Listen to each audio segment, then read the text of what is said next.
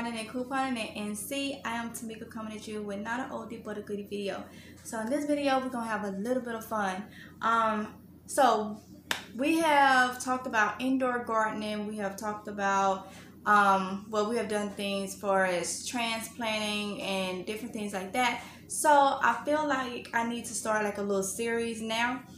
We know like what type of soil and stuff to do and stuff like that. So now we need to start figuring out ways that we're going to grow our garden this season and let it be a cheap way, a fun way with things just around the house. So this is going to be the first episode. I'm not sure what I'm going to title it, but it's going to be, you know, maybe smart facts or something like that to use in the garden, and then I'll title what it is. So this video is going to be about eggshells. So I have already did my research, got everything ready to go. At the end of this video, we're going to have a little bit of fun because we're going to make some powder. All right? Yes. So let's go ahead and get started. So ways to use eggshells in the garden. All right? I'm pretty sure it's more ways, but I'm going to give you a couple ways. Okay, the first one. Did you know you can mulch with it?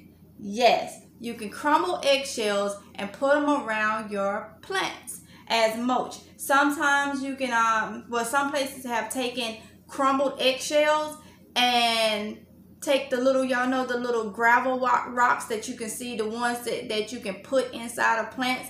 Now I want to tell you to put that inside your vegetable plants, but your flower plants, you can take the little gravel rocks that's like more for decor, the real small ones, and mix it with eggshells and sprinkle them around the base of your plants. So, it's number one, mulch with it. Number two, feed the birds. Now, we already know that feeding the birds is good for your garden. Because, why do I say that? Birds help keep out a lot of the insects you may not want in your garden. Believe it or not, birds do eat some of those insects.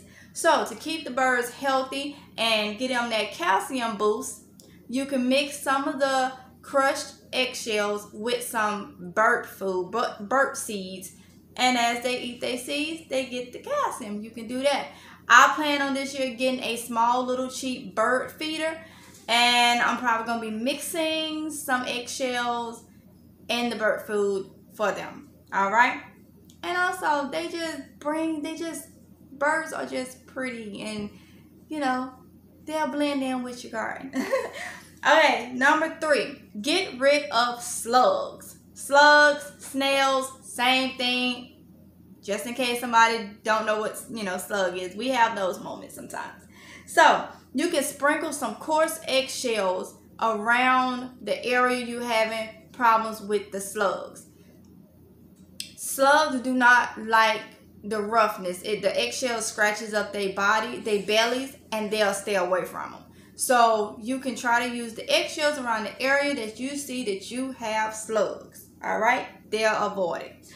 And you also want to reapply every time it rains. After it rains, put more down. All right, heal splinters and cuts. When we out there in the dirt, we get nips sometimes. We get splinters and stuff like that. Now, I'm not telling you do not use your alcohol and your peroxide. That is what you want to do. You want to clean it off real good with your alcohol, your peroxide, anytime you have an open wound. But after that, you can take the membrane part of the eggshell, like the little slimy-like part of the eggshell, the inside, and you can rub it on a cut, and it will help it to heal. All right?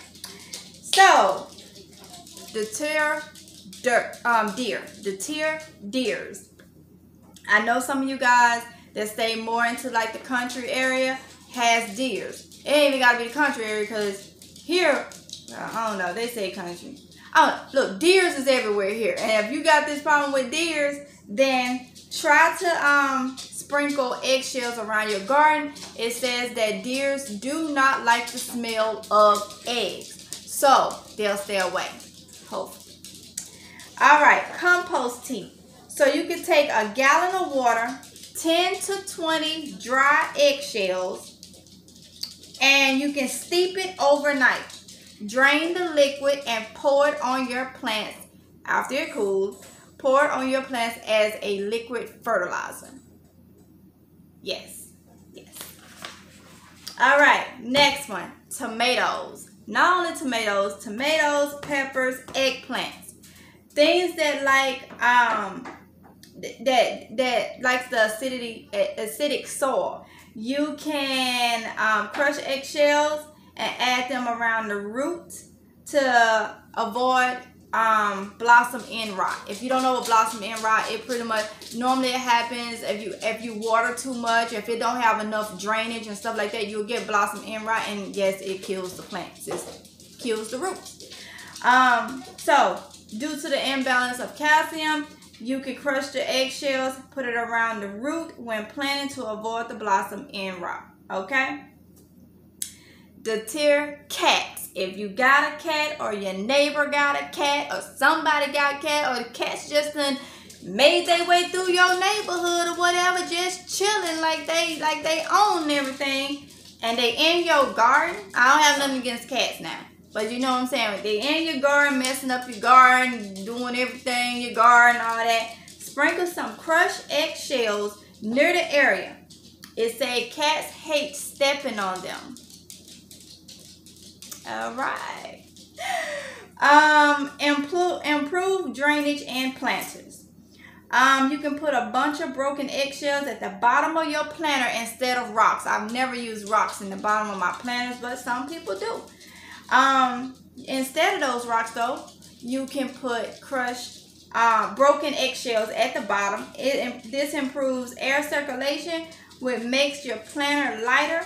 And you want to replace that every season or two. You want to, if you're doing it like that.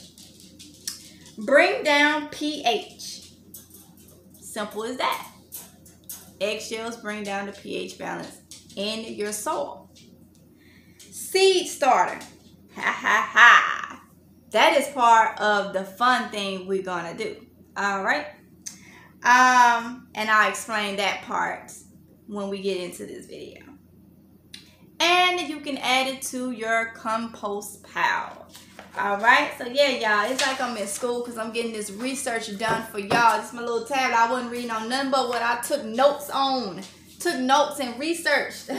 So now what I'm about to do is just my own way of showing you what I was thinking. I haven't researched this or saw it anywhere. This is coming back from my canning and preserving and stuff like that I used to do some years back. And I used to do this years ago to help like preserve different things like that. So I was like, okay, so calcium. We know we use eggs. Me personally, I want to use it in a powder form because I feel like it will break down quicker. It's already broken down. So eggs, you can go to the Dollar Tree or grocery store and you can find some cheap eggs. Dollar Tree has it. Let me put y'all more this way. So Dollar Tree has, eggs and all that stuff. So what I have, and you don't have to have an expensive blender or nothing like that. You don't even have to have a blender at all. I'm just showing you what I'm going to do. Okay, so I have my blender. This particular blender, you can use the big part, like with the handle, your actual blender thing. This blender actually does the small thing too. So that's what I'm using. I got my eggs. I got mixing measuring things. You ain't got to use those. You can use a bowl or whatever. That's just what I'm using. I have one egg tray. I mean, not egg tray. This is an ice cube tray. This is not an egg tray. An ice cube tray. And I got this bowl to put my eggs in.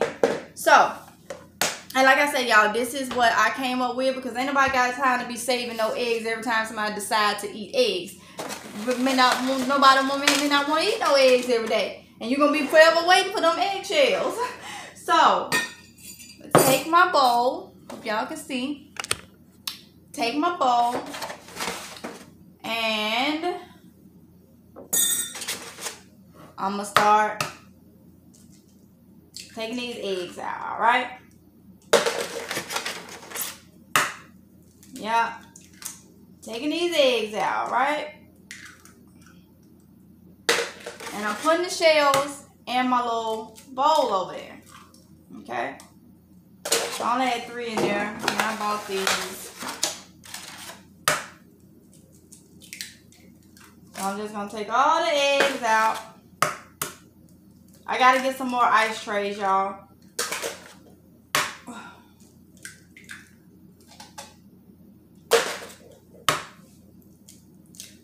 Yeah, so this is what I'm doing. I'm trying to go move fast so I don't have to do much editing. I can get this out. I still got to edit it, but I can get this out to y'all.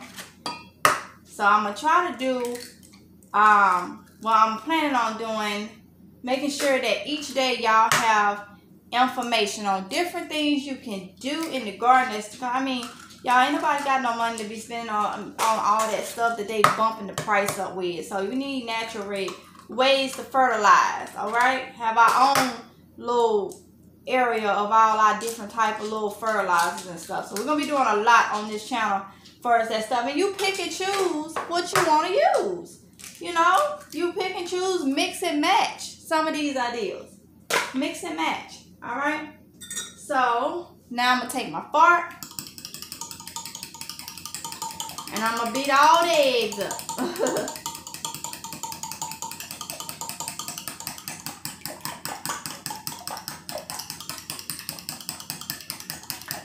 I got all my eggs beat. Anybody that has been in canning and preserving and stuff before, then you probably done came across this idea. But I have done it before and it was just fine. So I am going to pour my eggs into the tray, into the ice cube tray. Y'all still got it. Like I'm a pro at this. I haven't done this in some years. Maybe about 5-6 years.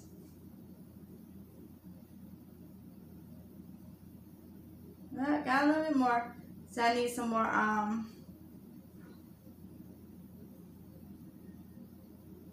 okay. I'll put this in something. That's what I have left. So this, y'all, is going in the top of the freezer. So top of the freezer. For this video, I won't leave and, well, I'll go ahead and do it now. I'm going to go over here and I'm going to put it in the top of my refrigerator freezer. And what's going to happen, this is going to freeze. Let it freeze, freeze, freeze like you would, like if it was water and ice. So, like it was water and you was making ice, you're going to let this freeze. And I'm going to go ahead and tell you what's going to happen. Once it freezes, you're going to treat it just like ice cubes. You're going to take them out. Put them in a freezer Ziploc baggie. And throw them back in your freezer. And when you get ready for some eggs, or you know you're going to be wanting some eggs, that you ahead of time take them out, however many cubes you want, put them in a container and let them defrost, and then you can cook them. I would say put them in a container and set them inside of the refrigerator and let them defrost. And then you can cook them. That way you don't waste them, but we can go ahead and get these eggshells real quick. So let me go over here and go ahead and put these in the freezer. Oh, if I can. Oh yeah, I'm trying to pause y'all so I don't have to have the video running for a while. I gotta wash my hands. Alright, you guys, so I'm back. I done washed my hands, kind of got everything clear away. So the first little fun thing we're going to do now, while I was gone, all I did was took my eggshells and I washed them. I washed them really good. And I even put just a little tiny bit of dishwashing liquid in it and washed them really good because it is eggs, all right? So one of the little things that we're going to do, and I'm going to only do 2 of these. And then I'm going to set them over there and I'll update y'all later when they do what they do. So take 2 of the shells like this. 2 shells. And I'm just putting them in here. If you got something you can hold them in, that'll be fine. I just have them in here. In this bowl, I went outside to my garage and got some of the cocoa core, which is the seed starting kit.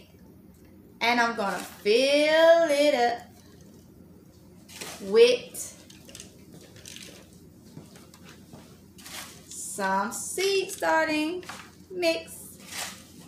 Yes, I am. All right. And then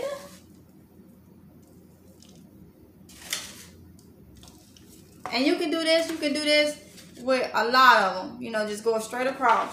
This would be something I would do when I start drop more seeds when it get warmer for stuff to go. If I start them inside, I would do it like this. So I picked something that'll be easy to germinate. That way I can update y'all later on, maybe about 4 or 5 days or something like that. Something that ain't gonna take forever to germinate. So I just got some lettuce. So I'm gonna take a few little lettuce seeds,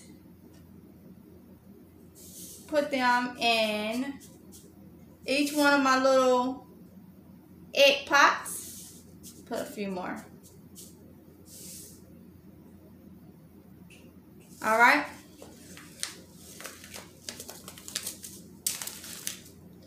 Add a little bit more of the seed starting mix. Summer now.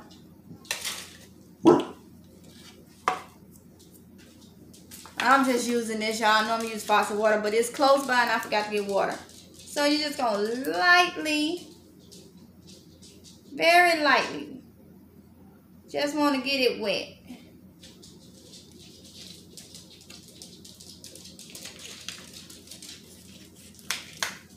And now we're gonna watch these grow. Now once they grow and you get ready to like put them in a pot or something, all you gotta do is just kind of crumble the bottom of the shell and stick the whole thing in the pot, because the shell is gonna break down. All right, so that was one little fun little thing to do. All right, so now we got the rest of our shells. Now let me tell you, for video purposes, I'm not waiting till they fully dry. All right, for video purposes, I'm not waiting, but you need to wait till they are fully dry, not wet at all. Okay, but because I want to get this video out so I can look into more stuff, I'm just gonna wipe them out much as I can. All right, much as I can, because I know I'm using this right away. Now listen to me, if you're not using it right away, that is another reason to let it fully dry, because you put it in a container and it's damp powder and may mold and stuff like that. So when I say when you do this, you set these things out and you let them fully dry. If you put them on a dehydrator or something or whatever, you let them fully dry. No moisture at all, y'all. I cannot stress that enough. No moisture at all. So I'm just doing this because I know that I'm going to be using this for the stuff I need to add some calcium to some of the plants over there, and I'll show y'all. But for video purposes, this is why I'm doing this like this. All right, so I don't want y'all to be doing this and these egg things are now if you're gonna take them and put them out there, you know, on your garden and stuff like that, that's fine. But if you making what we about to make, you want it to be dry, completely dry. I mean, no moisture at all. I just wanted to stress that a lot because I don't want y'all to be growing mold and the mildew and all that from the dampness. I don't want y'all to be doing that. We ain't trying to make penicillin or nothing now. So that's why I'm just doing this, and mine may not do as much, but you get the idea. Once they dry, they'll be better. But okay, you guys, my phone has stopped recording, so let me show y'all. Because I don't know how much long, because I'm not using the camera. I gotta remember to put my battery on charger so I don't have to deal with this phone and it stopping recording because it say the storage full. So, and I think the camera gives more quality anyway. So I hope this is my end piece to this particular blender, because I had to get another one because one had burnt out, so I'm hoping. Alright, so I got my blender. Alright.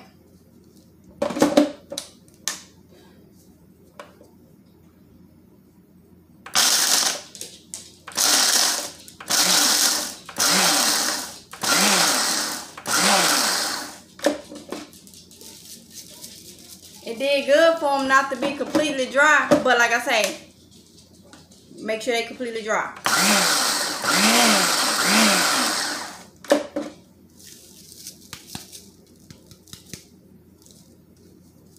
Now, if they was completely dry, like I told you for the video purposes, I'm doing like this because I wanted to show y'all. Then they'll be more powdery, all right? But, hey, this is fine because I'm using this. Okay, you guys, I think I got the corporate. That was kept making my phone stop. So, as you can see, I pulled them in here. And I still have more to do. But I want to go ahead and show you guys. So these are powder eggshells, and you can sprinkle this onto your soil. I think it'll break down a lot better with them crumbled up, but you can do it either way. This is just some ideals, like I say, y'all, that I'm showing y'all, and I'm be coming at y'all with so many different ideals for different things that you can do. So it's easy to just go pour them. So I will be pouring them. And I'm about to show y'all that I'm going to pour them on the indoor garden. So let's go, y'all. Now, y'all, so this is for your indoor and your outdoor garden. You know, it's getting closer and closer to what we're going to be using this stuff outside. So, you know, I'm going to get me a little measuring. You know, you can get them little measuring things for $1 at the Dollar Tree. And one that I can leave in here. But like I say, when it's really dry, they clean and dry, then you can make this stuff up and keep it in your mason jar in a dry area. So I'm going to use all this because they wasn't fully dry, as I done said. So I'm going to put some in my things. And this going to give them that calcium and stuff that they need. And it's fun and quick and easy, might I say. And it's a fertilizer, you know. Everybody gonna get a little bit. And what, we paid 99 cents because most people probably got a blender. And if you don't have a blender, crush it up real fine. Take you something, put it in a bag and hit it together and crush it up real fine. Or either you can put it in there, but I just feel like with it broken down like this, it's easier for it to break down than a whole. Because last year, I think hubby had thrown some out in his little habanero plant thing, and them things took forever to break down. And sometimes these plants be needing a certain amount, like right then and there. All right. I'm gonna put a little bit in some of my seedlings. Shoot, what is gonna hurt? Just a little bit. Oh, that was a little too much. Hold on. For the seedling now. Spread the love. Spread the love. Ah. Somebody gonna be like, she been drinking. No, I had. This is just me, y'all. These plants make me happy. And I can't wait to get out there and do what I do in the garden, y'all. Can't wait for the season to start. Go on ahead and get these. Look at this. See, these the tomato plants. So I'm gonna go ahead there. They in the house, but still. Come on. They gotta eat.